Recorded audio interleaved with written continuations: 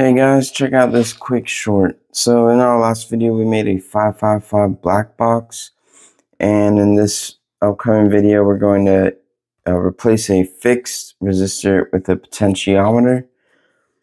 You see here's our values and everything. And what this does is allows us to adjust tone and frequency. And I just wanted to show you this cool thing. Now I can make the sound of like an old cartoon when they're falling and falling.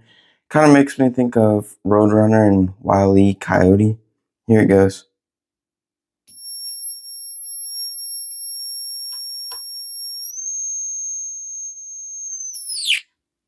And action.